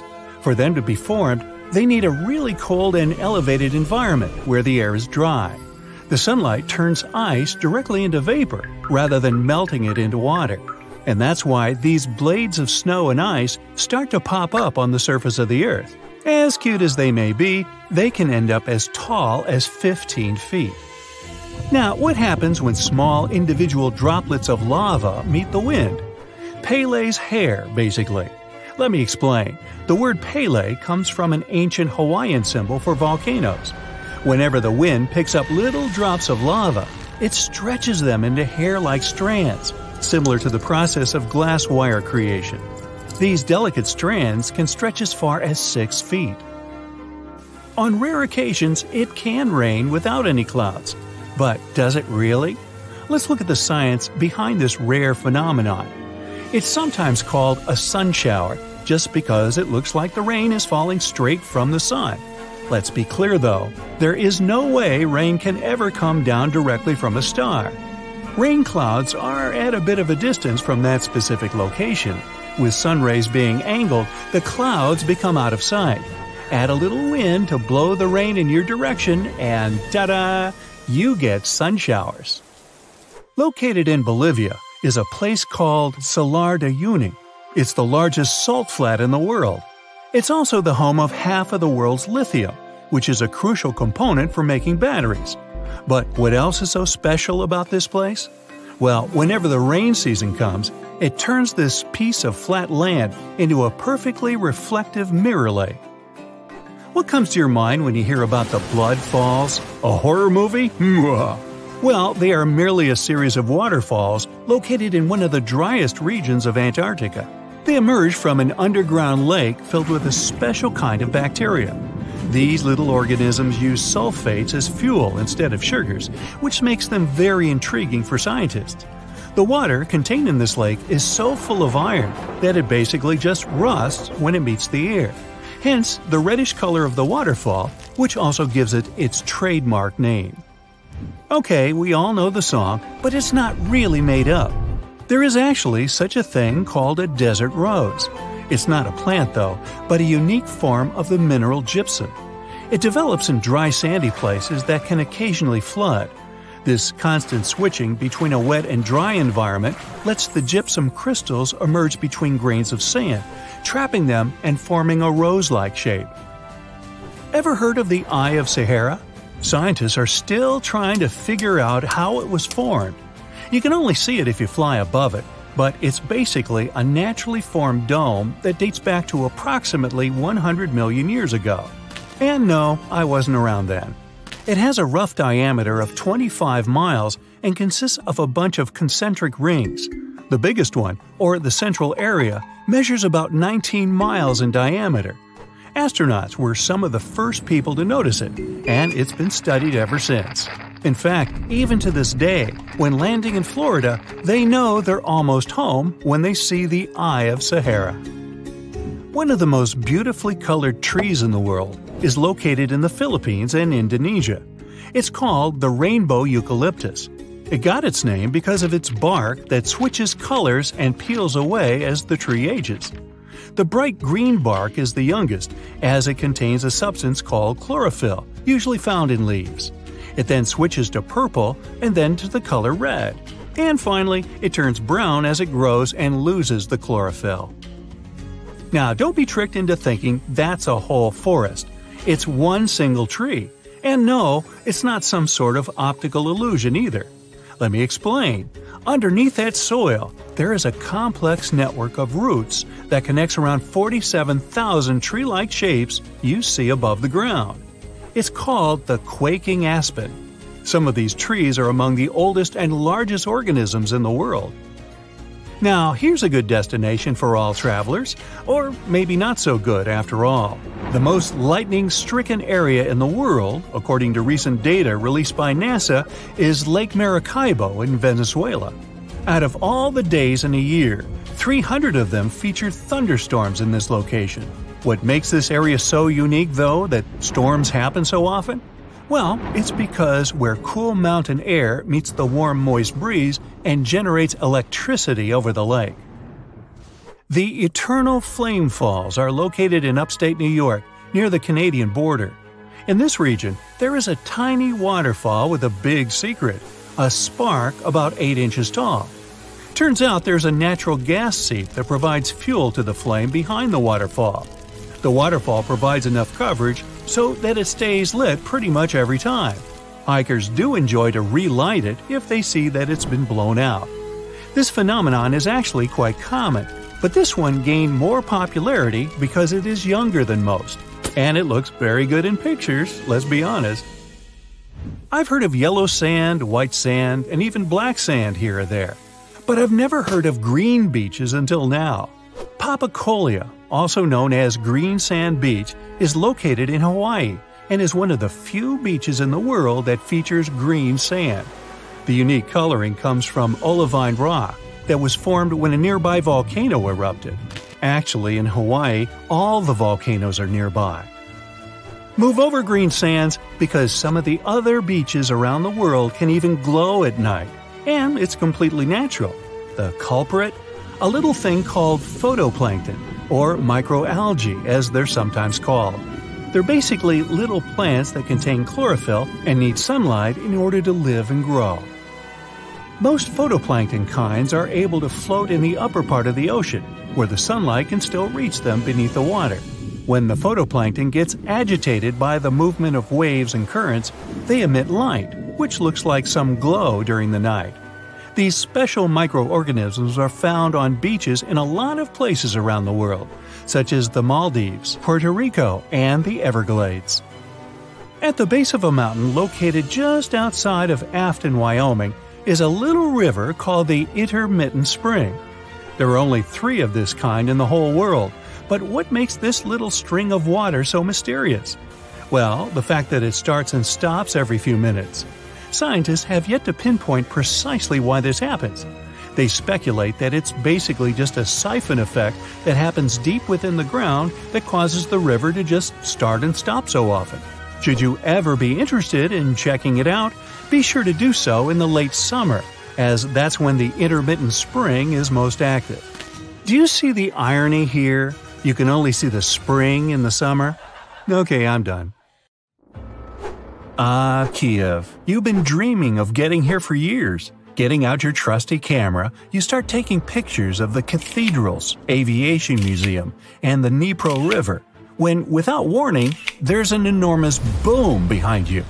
Turning around, you see something towering in the distance. It looks like a gigantic explosion. Uh-oh, time to leave fast. In June 2020, what the people of Kiev were looking at was an anvil cloud, a rare storm formation in the sky. Forming when strong air currents carry water vapor upwards, the air expands and spreads out as it hits the bottom of the stratosphere. It pushes the dense cloud into the cool anvil shape you see, and sometimes it even gets to be a mushroom. Anvil clouds produce some of the most dangerous lightning of all storms, one that's called a bolt out of the blue. This lightning strike seems to magically come out of the blue sky with the storm being many miles away. This type of bolt comes from the top of the anvil and can be 10 times more powerful than a typical lightning strike. People got so frightened after witnessing a giant cloud just 60 miles away, thinking something terrible must have happened. The locals had pictures of the large billow on social media before officials could explain what was going on. Authorities managed to calm everyone's fears by informing them it was nothing more than a natural phenomenon, and a beautiful one at that. Before dissipating, these clouds typically stay in one area, regardless of how strong the wind is. Touring around the northern tip of Queensland, Australia, way away from those creepy crawlies, it's time to take a break and relax at the beach. Getting comfortable, you notice a great big shadow passes over you, then another, and yet another. Looking up, this weird weather is simply stunning. The clouds are called morning glory, a very rare type of cloud that almost seems to roll across the sky, looking like a massive tube. These clouds can measure up to 600 miles long, even appearing in large groups as well. This phenomenon is the result of an updraft pushing through the cloud, creating a rolling appearance, while moist cooler air at the back causes them to sink downward. Southern India, between July and September 2001, people witnessed one of the strangest weather phenomenon in recorded history. The rain was red. What many would have thought to be a typical rainstorm left them shocked. The color was bright enough to stain clothes. There were other colors too, such as green, yellow, brown, and even black. In the middle of a monsoon, red rain started to fall, and did so periodically for several weeks. Researchers have found this unusual rain is stained either by dust or algae, so don't try to catch any on your tongue. Scientists aren't entirely sure how the algae got all the way up there. This does make events like this a little unsettling. Like to take a bubble bath to relax after an exhausting day, but taking too long to fill the bathtub? Problem solved. Head to any coastline after a big storm and take a dip. Foamy tides aren't native to any one place or location. They can be formed anywhere in the world. They're most likely to happen along rocky coastlines, like the coast of San Francisco, Northern Ireland, or the Mooloolaba, Australia. Each coast has differing conditions forming the sea foams.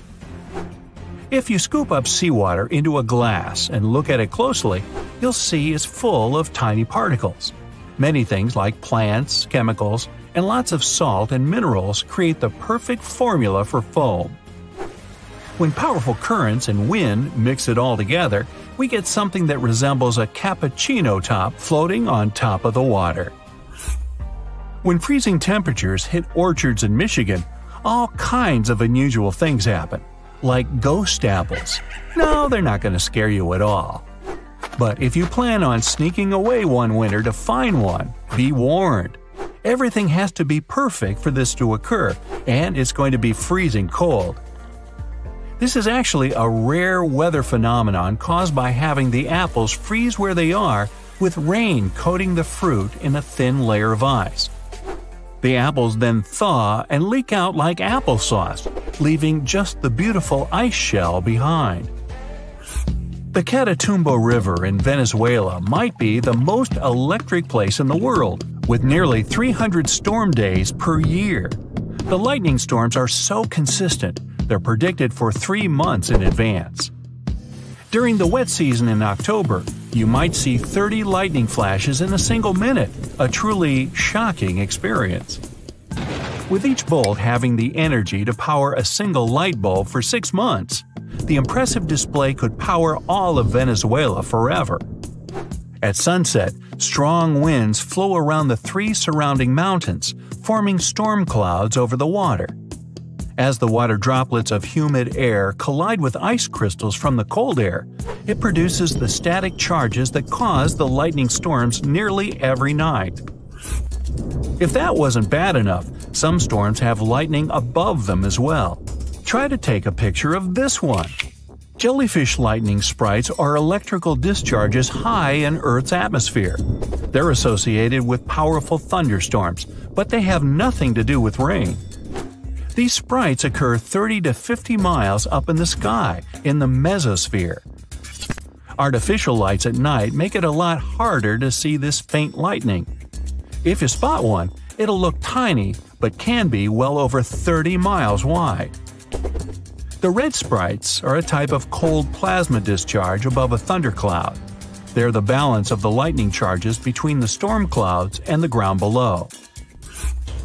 Don't try to find this type of donut at your favorite bakery. It won't be there. Snow donuts are one of the rarest meteorological sights to see, with perfect weather conditions needed just to create them. Found in any snow-covered mountain area, like the Rocky Mountains, the wind, temperature, snow, ice, and moisture have to all work together for us to see these phenomenal rings. A thin layer of wet snow on the ground. Under that layer, ice or powdered snow. Then, a strong enough breeze to roll the donut down a hill, just like a snowball. Once it stops rolling, it can be the size of a baseball or as large as a car tire. It all depends on how strong the wind is. A newly formed snow donut won't stay around for very long, so hurry up with that camera. Watching the sunset over the horizon, the beautiful purples and pink overhead are nothing compared to the 3 suns you see in front of you. Wow, since when did Earth get 3 suns? These phantom stars sometimes appearing beside the sun are called sundogs.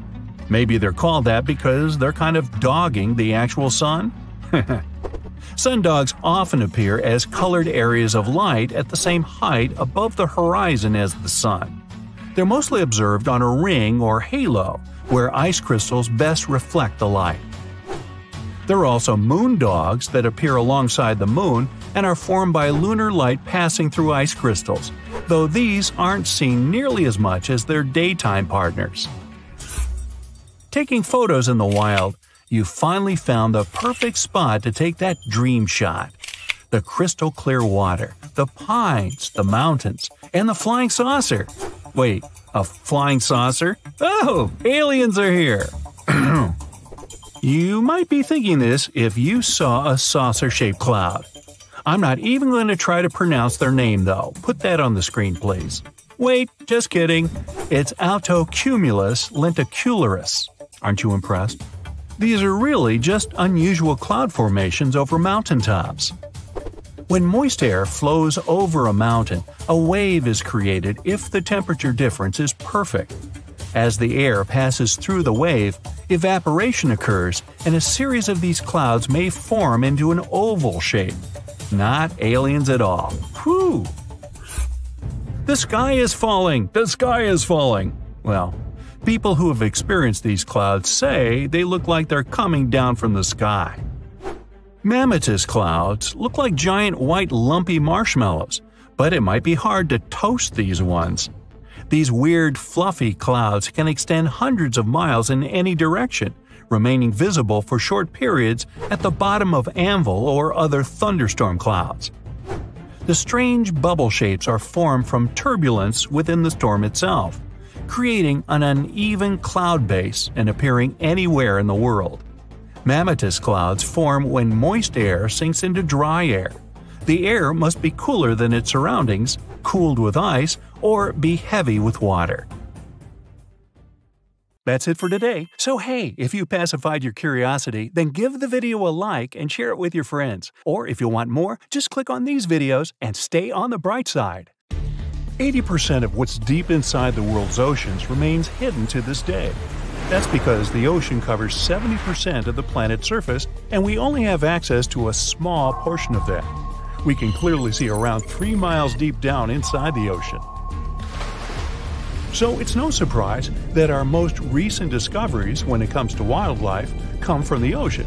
I mean, there's a lot to explore, like this new shark species called the Genie's dogfish, or the longest animal ever found, a 154-foot-long jellyfish, which we just stumbled upon earlier this year in Australia. Somewhere in the Arctic and Antarctic seas, a strange phenomenon appears, confusing people to say the least. It's called frost flowers, but they're not plants at all, merely ice crystals. Frost grows on the long stem plants that manage to break the thin layer on the surface of young sea ice. Frost flowers aren't just made of water, though. They have a variety of microorganisms within, making them a small temporary ecosystem. Turns out we don't have volcanoes just on the visible surface of the Earth. Submarine volcanoes are just as disruptive to their surrounding wildlife. If the data we have so far is correct, the ocean has the most productive volcanic systems on Earth, most of them being on average 8,500 feet below the surface of the water. A maelstrom, a powerful and at times dangerous whirlpool, is a source of nightmares for seafarers to this day. What sets a maelstrom apart from other whirlpools is that it comes in an extraordinary size and force. It's so powerful, it can even put larger ships in a lot of trouble. One of the most famous of them is called Naruto, and it's located near Awaji Island. Its tides move in and out from 8 to 12 miles per hour twice a day, making it one of the fastest in the world. The sinking of the Titanic is the historical event that made icebergs famous, am I right? Well, sometimes these icebergs even come with colored stripes. They can be brown, black, green, yellow, and blue. Obviously, they're called striped icebergs, and they get their colors from various natural reasons, like the blue ones, for example, which turn up when the ice melts and freezes back up very quickly. If there are green stripes in the iceberg, it probably means it has some algae stuck somewhere in there. Other more earth-tone colors, like brown, yellow, or black, have other things to blame, like sediments the seawater picks up before freezing. Back in March 2019, scientists stumbled upon one of the most baffling phenomena ever to be found in the sea. During the exploration of one of the underwater volcanoes, they noticed what looked like a small lake, which was upside down. It was at least 6,500 feet below sea level. If you think that doesn't make any sense, well, that's because it's not real. Turns out it was nothing more than an optical illusion generated by the liquid in these upside-down pools. It gets up to 320 degrees Fahrenheit hot, and is made of some harsh chemicals like sulfur and metals, which makes the illusion possible. The world's largest waterfall is also safely tucked underwater. It's located beneath the Denmark Strait, a portion of water that stands between Iceland and Greenland. If you suddenly grow fish gills, dive in there, and manage to comfortably breathe underwater, you'll be able to see a series of waterfalls that begin at 2,000 feet under the surface, but then drop down to a depth of 10,000 feet. In 2011, Swedish treasure hunters discovered an object on the bottom of the Baltic Sea that they described as strange and mysterious. It's oval-shaped with unusual stair formations. The head of the team who made the discovery supposed it must have been constructed tens of thousands of years ago, even before the Ice Age, and could have been part of the underwater city of Atlantis. Experts who analyze the object believe it to be a regular glacial deposit or some other natural formation, but they still don't know for sure. Now, they don't call it the Black Sea for nothing. Located at the southeastern extremity of Europe, it even has sea smoke, which is basically steam coming out of the surface of the water. This happens because of the humidity of the oceanic water, which neutralizes the cooler wind blowing on the water surface, creating this vapor-like phenomenon. If you ever check out the ocean surface during sunset and sunrise, you might get lucky enough to see green flashes. You'll have to pay attention though, because it merely lasts for a couple of seconds. They happen because of the natural prismatic effect of the atmosphere of the Earth. During sunsets and sunrises, light emerging from the sun gets diverged into multiple colors, a process that looks like there's a green flash emitted by the water. Red tides do happen a lot of times, and although there's no need to panic when you see one of those, you still must be careful. The technical term for this phenomenon is algal blooming. It happens when there's a rapid growth or blooming of algae in the waters of the ocean. Because of the chemicals these algae contain, they may be trouble for birds, animals, and even humans. So don't be so quick to jump into the waters should you ever experience it. Octopuses and squid have a special trait that sets them apart from other sea creatures. They have 3 hearts. Wow, Valentine's Day must be very special for them. It doesn't necessarily make them more romantic, but they do need these 3 hearts to function properly. They have 1 major heart that helps with circulation all around their bodies, and 2 bronchial hearts that are responsible for pumping near their gills. So, with 3 hearts and 8 arms, when the octopus hugs you, you'll know she's very sincere. Based on a study published in 2013, dolphins have names for each other, particularly bottlenose dolphins, which have their own special whistles, just like human names. Not only do they develop this type of whistle to present themselves to other dolphins, but they can also learn other such names so they can better communicate with each other. In the depths of the Pacific Ocean, there's a mysterious singing whale, which scientists have yet to fully understand. They call it the loneliest whale because it emits sounds at a much higher pitch than any other blue whale we've ever encountered. No one has ever seen it though, so researchers believe its strange tune may be keeping it from actually finding a partner. Aww. Now, standard blue whales have their own particular quirk. Their hearts are more than 5 feet long. They're also about 4 feet wide and can weigh more than 400 pounds. Just to give you a better idea, your heart is roughly the size of your fist, so that would be smaller. Not that we aren't a bit intimidated by sea creatures already, but just so you know, sharks can sometimes grow thousands of teeth. And not just 1 or 2,000, up to 30,000 teeth over their lifetime to be precise. Yeah, I wouldn't want to see a shark's dentist bill. Something to chew on. Scientists have yet to identify a creature on Earth that can actually live forever, but it looks like this is about to change. A tiny jellyfish that's even smaller than the nail on your pinky appears to be the living embodiment of Benjamin Button.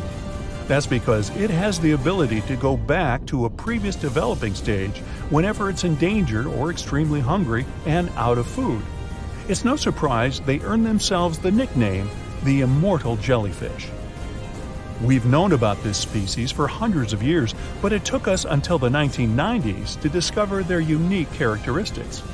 We're yet to be sure how it's able to produce cells that regress and regrow, but they could hold a secret that might help advances in medicine for both animals and humans.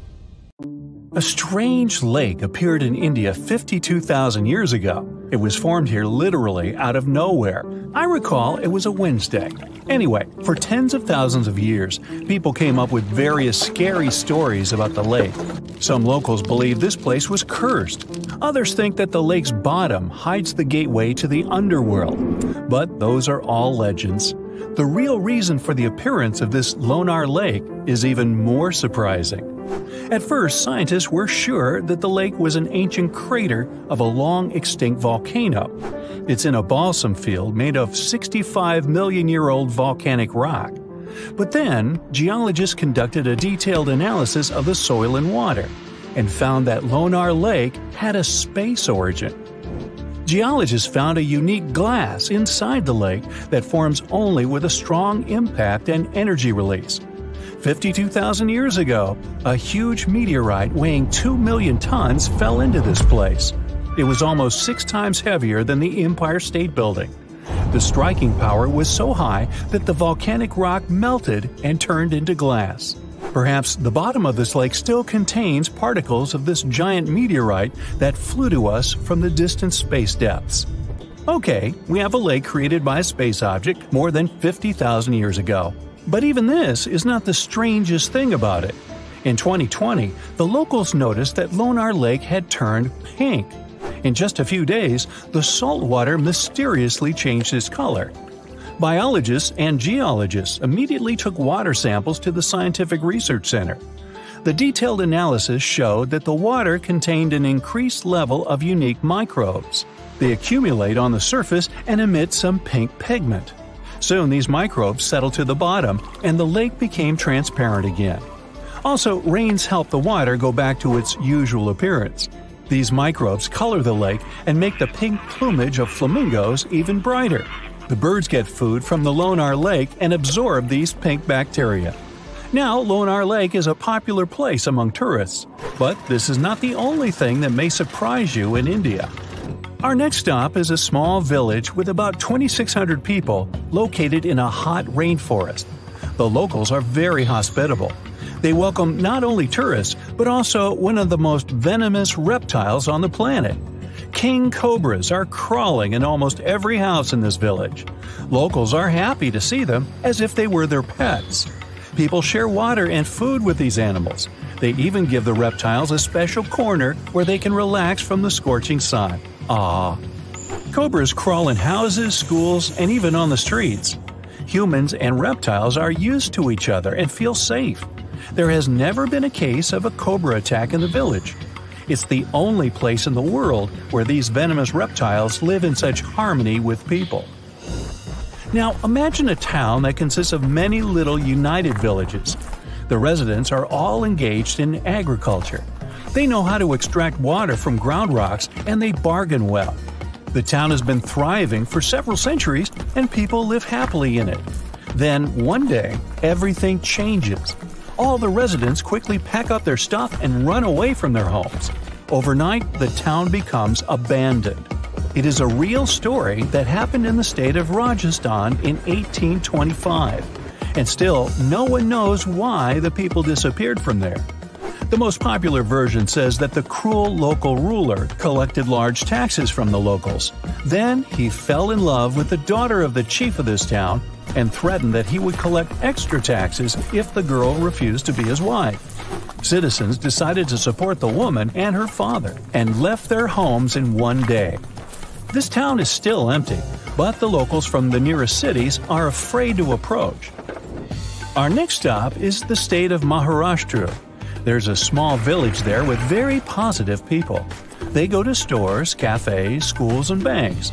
Everything here seems quite ordinary, and you wouldn't notice what's so special about this place. But just wait for the night to come. People go to sleep and no one locks their houses. There are no locks at all in this village.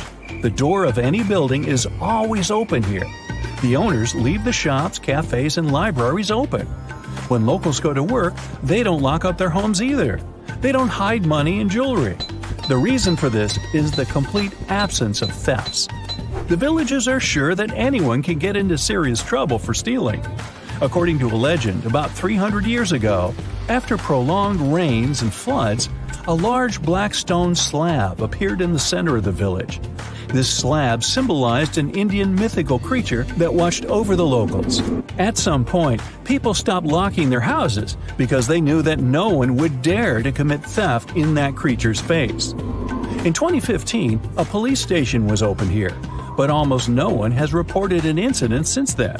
The building doesn't even have doors because the police don't keep anyone there. Another fantastic place in India is a village in the state of Assam.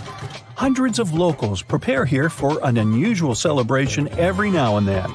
They arrange a magnificent wedding ceremony. They set the table, dress up in beautiful costumes, and bring gifts. And all this for the newlyweds. But instead of people, frogs get married here. Locals hold weddings for wild frogs to summon rain. The incredible thing is that the ceremony looks just like a real wedding. The fun can last all day until late at night. Now, there's one dangerous and inaccessible island in India. You can find it in the Bay of Bengal. It's called the North Sentinel. It's a small piece of land that looks like a tropical paradise. But you won't be able to get there. Since 1956, nobody can travel to this place. The Coast Guard is always sailing around and patrolling the area. The reason for this is the local Sentinelese tribe. This tribe lives isolated from the whole world. They don't know about modern technologies, the internet, or television. For centuries, the Sentinelese have lived on their own, away from civilization. And the people from India want to keep it that way. Anyone who approaches their island is welcomed by the tribe with a flurry of spears and arrows. And it doesn't matter if you're coming by boat or helicopter. Another reason why you can't get on the island is the Sentinelese immune system. The Coast Guard is trying to protect the local tribe from possible diseases and infections that outsiders can bring with them. The locals have no immunity from the flu or even a simple cold. They don't know what that is. Also, there are coral reefs and limestone around the island, which significantly complicates the passage of large ships. Despite all the prohibitions, many people tried to get to the island. In 1880, one officer accidentally discovered this island. He went ashore and found a noble soil ideal for growing coconut palms. The officer also noticed several huts on the island, but didn't dare meet the locals. Explorers and travelers presented the islanders with fish as a gift many times. The locals accepted it, asked for more, but still didn't let them approach their houses. It was also challenging to make friends with the tribe because they communicate in one of the most difficult languages to learn in the world. Scientists and linguists have been studying this language for decades. At the end of the 20th century, outsiders made some progress in building a connection with the tribe. In 1991, a team of anthropologists invited the islanders aboard a large ship. They gave bags of coconuts to tribe members. This may be where the phrase "left holding the bag" came from. Or not. Otherwise, let's just leave these folks alone, shall we? In 1945, 5 TBF Avenger aircraft took flight for a routine training exercise around the Bermuda Triangle.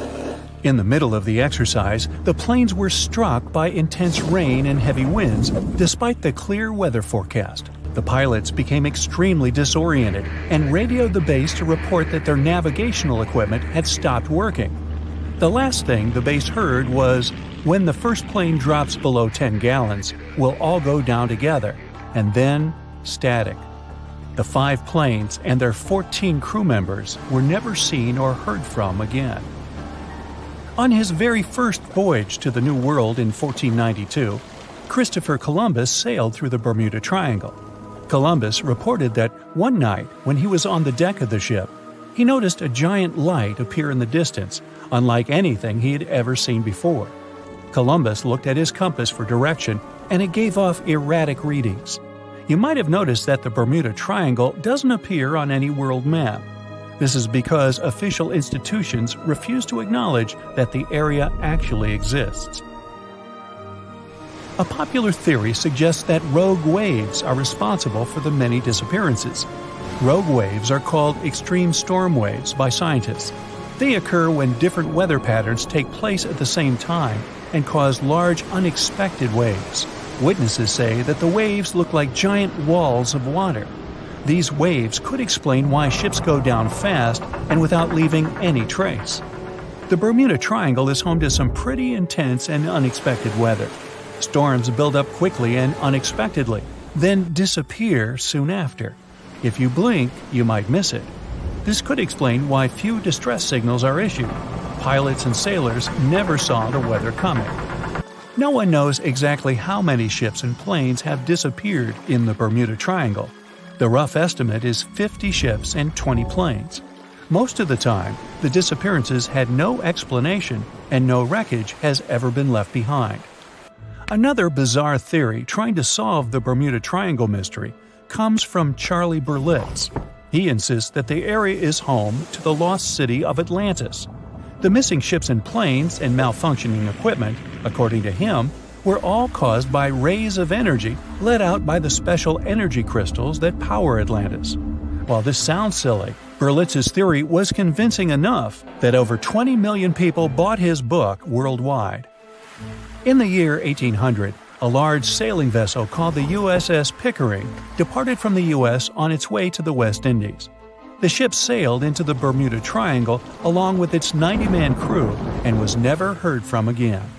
The USS Pickering was the first ever confirmed ship to vanish in the Bermuda Triangle.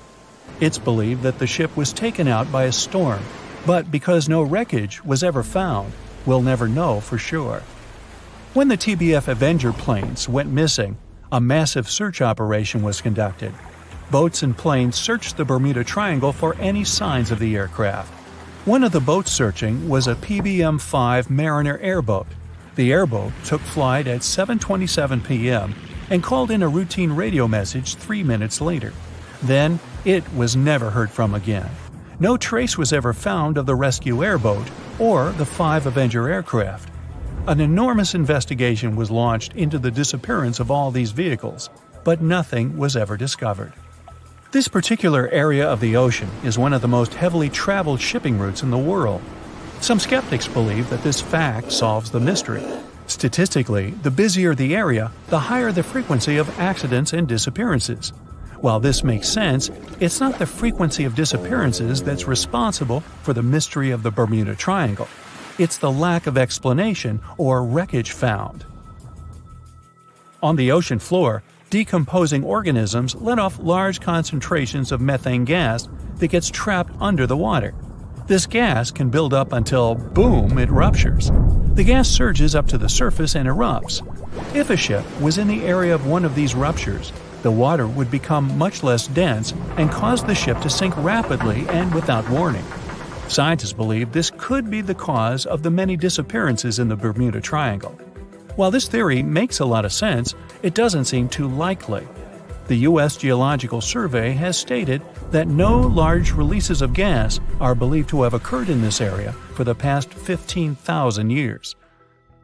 The ocean floor is made of rocks containing a lot of magnetite. It's more like iron.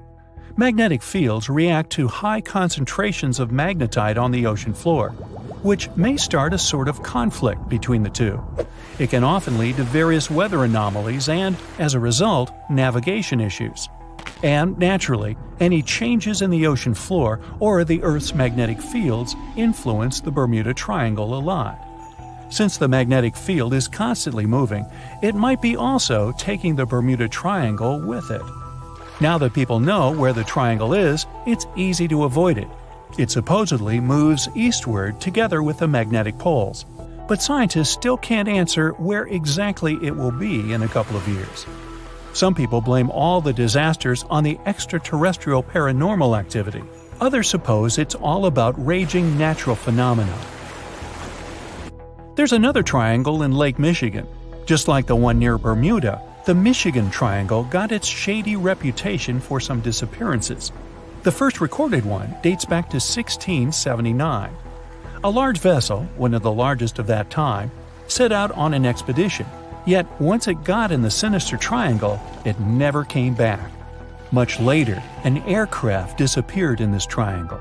The skies are usually very clear there, but back in 1883, some people witnessed abnormal things in the area. Some claim to have seen large blocks of ice falling from the skies, and the crew even managed to save one as hard proof. Meanwhile, the Pacific Ocean Mystery Area is another sinister triangle. Off the south coast of Japan, not far away from Tokyo, there's a sea where plenty of ships met their doom, disappearing without a trace in these waters. They call it the Devil's Triangle. Some scientists believe the cause of anomalies is the environmental changes. Also, there's a really high concentration of methane hydrates on the bottom of the ocean in the Pacific Triangle area. You're deviating from your original course and sailing in the wrong direction. There's the Caribbean Sea near the triangle, peppered with small islands. The seafloor here isn't deep. The ship can get in shallow waters. And now the ship is stuck on a shoal, and you have no idea where you are. If this were the 21st century, the ship's captain would be able to reach the shore using GPS and other modern navigation. But the most interesting thing is that the compass would work correctly this time, since the magnetic North Pole hasn't already coincided with the true one for a long time in the territory of the Bermuda Triangle. The agonic line is somewhere far away from here. There are no problems with navigation now, but for some reason, this is where ships disappear. In fact, not just here. Throughout the Atlantic Ocean, there are places where many more ships were gone. The Bermuda Triangle is not even in the top 10 of such places. One of the main reasons why many ships are lost here is that one of the most popular shipping routes in the Atlantic passes through the Bermuda Triangle. And the more ships in one place, the more shipwrecks. Simple probability. Then, it just starts getting weird. Other theories say that there's a space-time rift in this region. Ships and planes fall into this rift and end up in the past or the future. But for some reason, there's not a single proof of this myth. There's no reason to think that the rift is hidden somewhere here. The base of an extraterrestrial civilization is located in the Bermuda Triangle. Visitors from other galaxies steal sea vessels along with the crew, so no one finds the wreckage of the ships. This is also a popular myth that has no scientific justification. The Kraken lives somewhere in the triangle. It's a huge squid that sinks ships and also is a legend that sailors tell each other. However, gigantic squids live in the depths of the ocean. They can grow to the size of half a train car, but no cases have ever been recorded where they sunk a large vessel. And in the area of the Bermuda Triangle, they have never ever been seen. People in the past didn't know about the existence of these creatures, so when they saw them for the first time, they described